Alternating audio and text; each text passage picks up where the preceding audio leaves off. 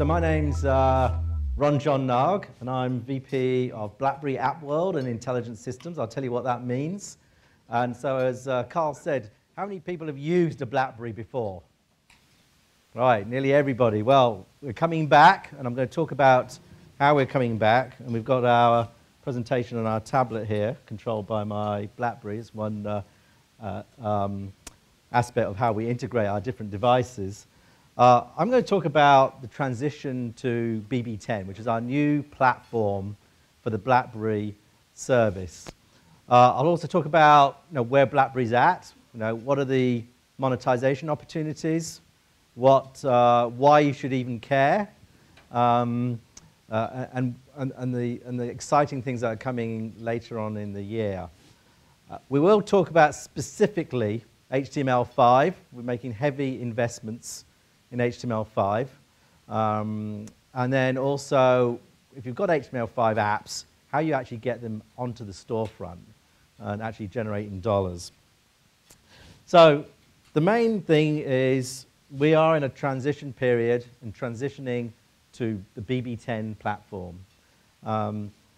That's going to be announced in a number of different ways next week in Orlando, where we have our Blackberry World conference. At that conference, for the first time, we'll be providing actual alpha developer hardware to developers to actually develop their apps on and practice running their apps on. These won't be the production devices, but these are the devices that we use internally to test our own applications to give developers a head start on actually getting their applications on the new platform. So that's at next week, and there are prizes and things. There's still time to register, and that's in Orlando, so we're a week early. There's still a lot of things I can tell you about the platform, but major announcements coming next week. So we've been working on Blackberry 10 for about a year and a half now, and we've been finding the building blocks to make a superlative operating system and platform. The first building block is QNX, which is a real-time multitasking operating system that's used in many, many different applications, from space vehicles, nuclear power stations, and it gives us a highly scalable environment for running applications in a multitasking format. We may be able to show some demos later on. The next one is TAT. It's called the Astonishing Tribe. This is an acquisition in Sweden that allows us to give really rich, fluid user interface frameworks for our developers. That gives us a much more sparkling interface. And the final one, which is relevant to this session here, is Torch Mobile, which is a browser company which has really upgraded our browser experience. If you look at even that's shipping in the current Blackberries, which has pinch and zoom, and we'll talk about full HTML5 compatibility. And there's a very large number of other acquisitions we've made. Gist and Tunga are in the PIM space. Scoreloop is in the virtual currency game space. JCut is in the video editing space. Database is in the Word document reading space. I myself came through an acquisition, Cellmania, which built App Store infrastructure. That's about a year ago or so. And the current application delivery infrastructure on the current Blackberries is powered by Cellmania, and we'll be delivering a new set of infrastructure for the new Blackberry 10 environment later on. UBTeX is also for multi-platform mobile device management, so that works not just with BlackBerry devices, but also Android devices, iPhone devices as well. So let's get to basics first. Why BlackBerry in the first place? And we see a lot of articles in the press not being overly positive on why you should actually use BlackBerry or develop for BlackBerry. But actually, we have no debt. We still make hundreds of millions of dollars of profit every quarter. We have 77 million smartphone subscribers out there. We've connected to 650 carriers. The market, smartphone market overall, is expanding at such a wide rate. Despite the fact that we've lost some market share in the US, we're still in the top Fortune 100 growing companies. Another aspect that's unique about BlackBerry is the BBM service, BlackBerry Messenger. For those of you who haven't used BlackBerry Messenger, it's an IM service, and it's got a couple of unique things. One is you can send a message, but unlike normal IM message, you know when the message has actually been delivered, and you know whether the other person has read it. So that usually results in a quicker response time because they know that you know that they've read it. And so that results in a quicker response time. We're still growing developers on a rapid base. There are 75,000 apps in our storefront. We've had 2 billion downloads plus, 2.5 billion downloads, the latest number. Getting 180 million downloads a month. So in pure installed base, we hold our own. The other aspect where we have an advantage over the competition is carrier billing. Carrier billing is very important for two things. One is the carrier alignment story. Are you in support of the carriers, or are you trying to go over the top of them? Second, in a lot of markets, people don't have credit cards. Or even in markets where you do have credit cards, it's very difficult to actually enter the credit card information into a device. So essentially, a large portion of the market is prepaid, and so we've made a major investment on carrier billing. We'll talk about that a bit more. So just in the last quarter, we're still growing very, very rapidly. The increase in number of apps increases by 20% quarter over quarter.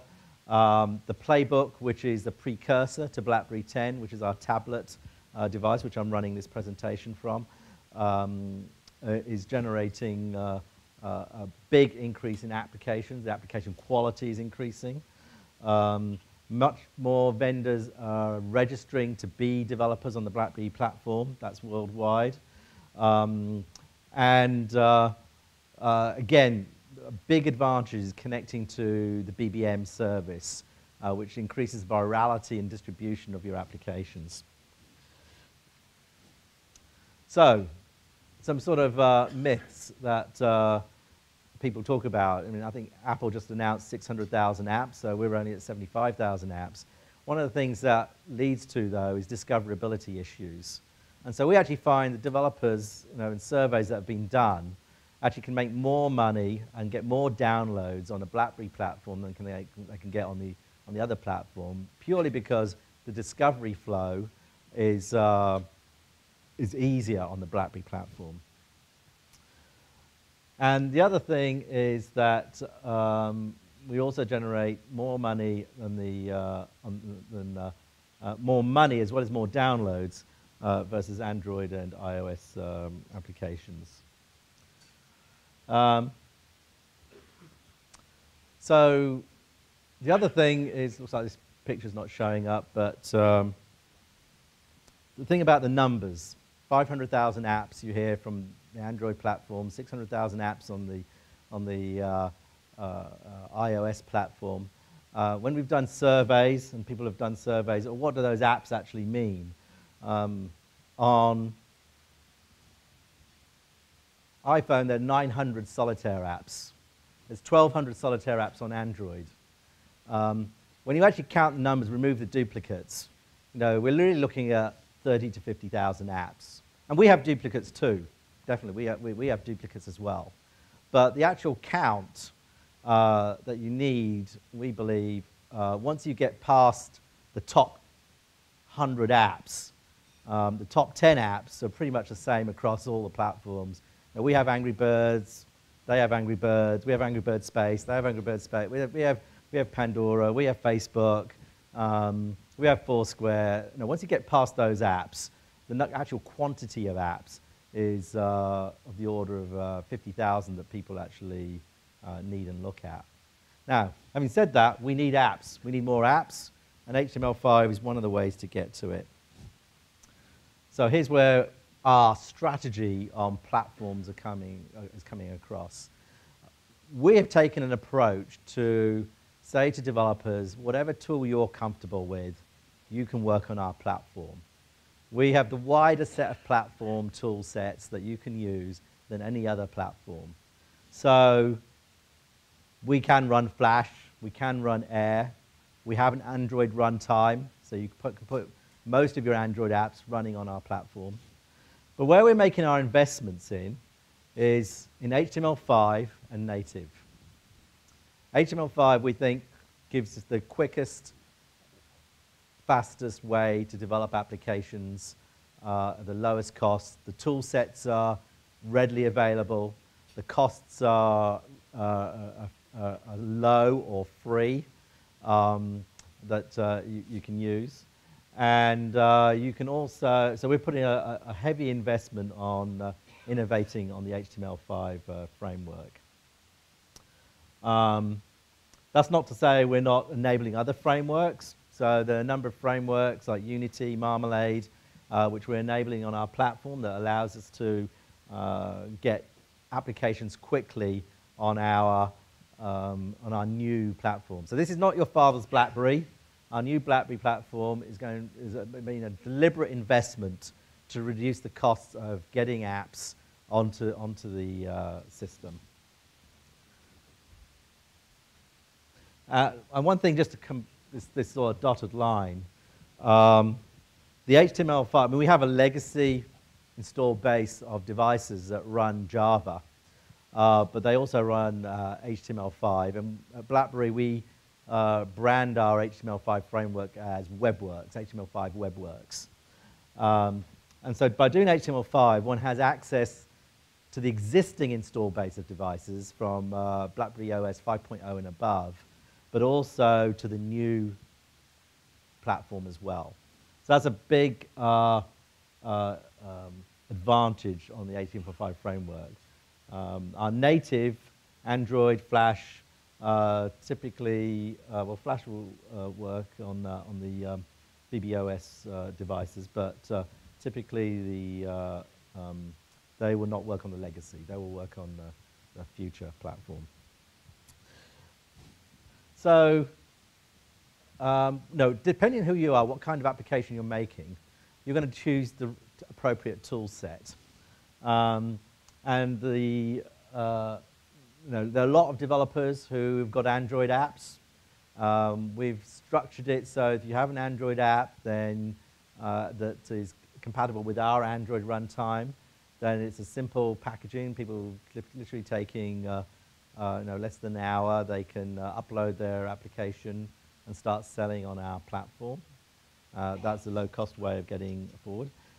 Flash, we have a license to Adobe's Flash that enables Flash applications, and in a similar way, applications are wrapped in to create bar files that are uploaded into the storefront that can be sold. Native is typically for intensive gaming purposes. We've targeted a number of high computationally intensive applications that are typically around the gaming area for BB10. And HTML5, again, as I said, the main thing is it's compatible with the existing install base and the new platform as well. So let's talk about HTML5 WebWorks. So that's our, as I said, our brand name for our variant of our framework for HTML5. And again, I think you've had other presentations today. Talked about this debate between native and web experiences. We believe that users really don't care whether it's web or an application. They're expecting an icon, and they're expecting to be able to install the application. So from the user point of view, it's transparent whether it's an HTML5 application or whether it's a native application or an Android application. And so there are other advantages with that. In its packaged as an application, it can take advantage of the billing systems that we already have in the storefronts. And I was working on storefronts 10 years ago, looking at the history of mobile. When we started off with WAP sites and went over to Java sites and then mobile websites. Certainly one of the issues on mobile web and WAP was it was sometimes somewhat difficult to do the billing. And in the RIM framework, essentially you're creating applications and you use the normal billing systems that we have in our storefront. So what are we, how is our HTML5 framework driven? I mean, we're using the WebKit engine, it's highly compatible with a number of existing applications. We are typically in the top 1 or 2 or 3 positions in compatibility. You can go to html5test.com. I was just doing that just before I came here, and we were number 2. Sometimes we're number 1. It goes up and down, but there's a curve that shows the rate of compatibility improvement, and we're at the highest rate of improvement. And so we are making a fairly heavy investment to ensure that we have all the latest elements of HTML5 in our framework. We also have enabled a number of the other frameworks as well, PhoneGap, now in by Cordova, etc., and provide support for those frameworks as well. So a number of other things that we've done that are new about and different about our HTML5 implementation. Certainly, we have we have location sockets. We have fairly deep implementation of WebSockets, which means you can have a persistence connection. It's useful for like multiplayer gaming. You can also do remote control kind of applications. We're playing around with one of the developers outside on that. Graphics, we have canvas objects. Web workers, we can have multi-processing, different threads on different experiences. So, for example, you could have a thread working on the user interface and another thread on the calculations that one might need to do for a particular application. We have one of the Larry's over here, I think, but correct me if I'm wrong, with the most advanced WebGL implementation on mobile out there, which are very, very rich, allow you to do very, very rich graphics, way ahead of our competitors in that area. Yeah, so tunnel tilt, we might have a demonstration later on that. So if we go and show some applications that use the WebGL.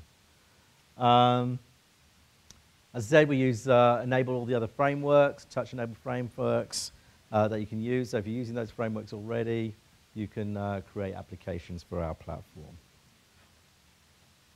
A number of applications are already on the platform. Some of the applications, I mean, if you already have a web content, different people have implemented different ways, but typically it's easier to render to different screen sizes using HTML5. Some of the applications try and keep it similar to their other HTML properties. Others try and change it to use some of the advantages of the actual device itself. Let's have a look. So let's talk about how do you actually talk about getting those advantages. So you start off with the tool set you prefer, right? So either it's a framework, HTML, HTML5, JavaScript, and what we have is a platform which we call WebWorks. So you might hear this phrase called WebWorks. It's basically HTML5. And it's a set of tools that are powered by the native capabilities, where we have any developer. We've developed some extensions that wrap capabilities of our handset. So this is an example of the camera, where you can access the camera, drop it in one line, and you can start using the camera in your applications.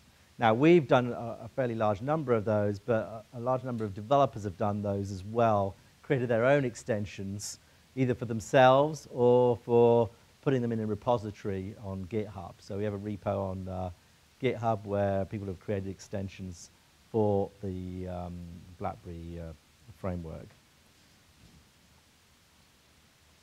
One of the acquisitions we made not too long ago, maybe 9 months ago, was a company called Tiny Hippos, and they have an application called Ripple. And what Ripple is an emulator for actually testing out the resultant HTML5 applications on an emulation. You can test these things on the web, of course, but you won't get the emulations of the actual device-specific extensions, and that's what Ripple is for.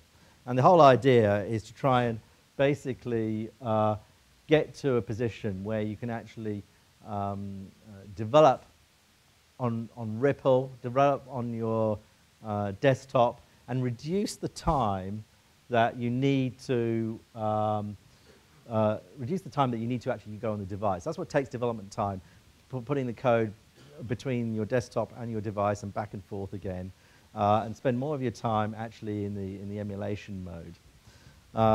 We also have Web Inspector that can work on it. So this is like sometimes new to web developers, but it's pretty important to optimize the applications for optimum battery life, memory, etc., etc.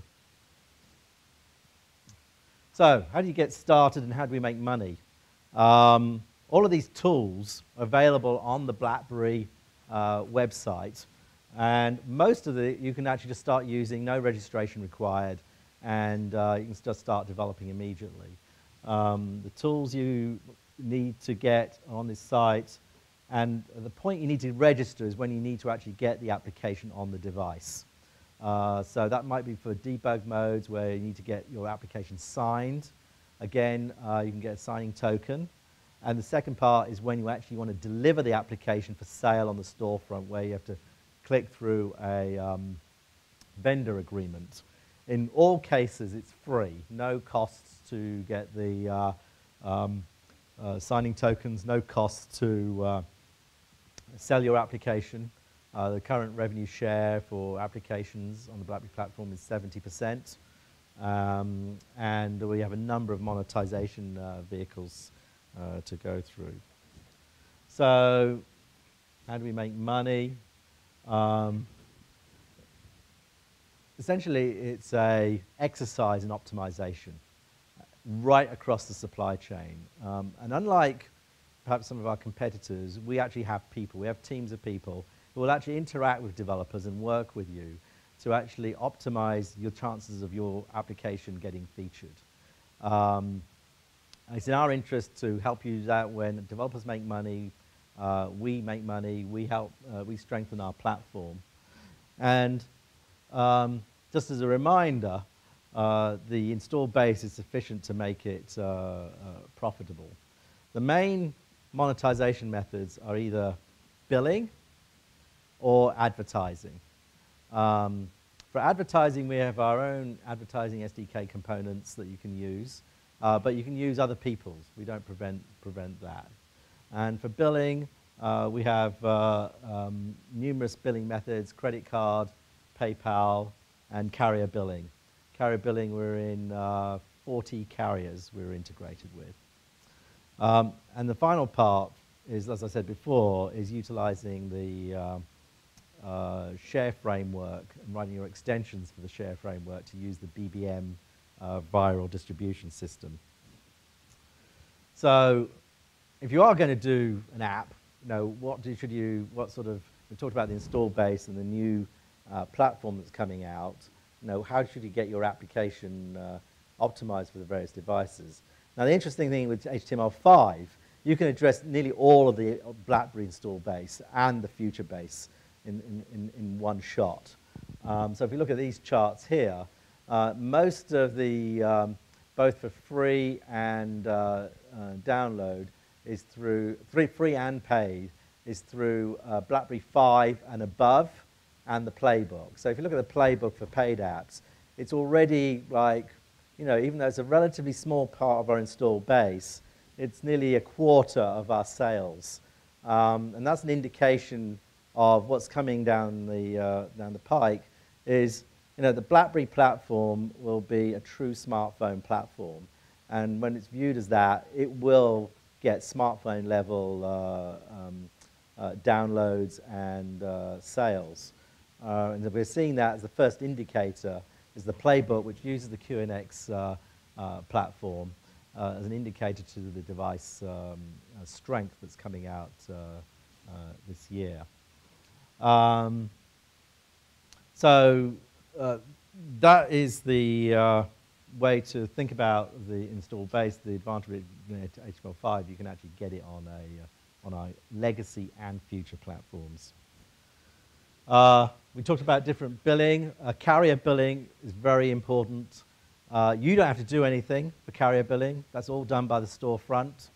And it typically can increase to a 3 or 4x improvement. I mean, I've seen as high as 10x, but our corporate messaging says between 100 and 300%. But the main reason is people, if you put credit card or PayPal, you then have to go through a set of flows to put your credentials in, and your credit card numbers, and your IDs, and all, et cetera, et cetera. If you just do bill through carrier, it's just click, right? And that's if you're in a developed country. If you're in an undeveloped country, if you're in an emergent market, you may not even have these options. A lot of the users physically won't have the credit cards. You also get the benefits of the other billing systems we have: subscription billing, in-app payments that are available for the storefront. We talked about BBM Connected, which is basically, again, putting features in the application that leverage the BBM virality. At the simplest level is just tell a friend. More interesting levels are basically being able to show, change the avatar or the icon for your BBM. It's kind of like the Foursquare thing, where you are, check in, to show that other people what you're doing and where you're doing. Other things is like integrating with other. We have very strong PIM capability, contacts, calendar, messaging APIs, where you can have extremely deep integration for those kinds of things. So, for example, you can actually put things in the inbox without actually doing that at the server level. The application can put things in your inbox. And to the user, it looks like an email's been sent, but actually it's just gone through an application ingestion system. So the final thing is, how do you get featured? And we all know that we have, the main way to get downloads is to get featured on the carousel, because there's only so much real estate on the screen.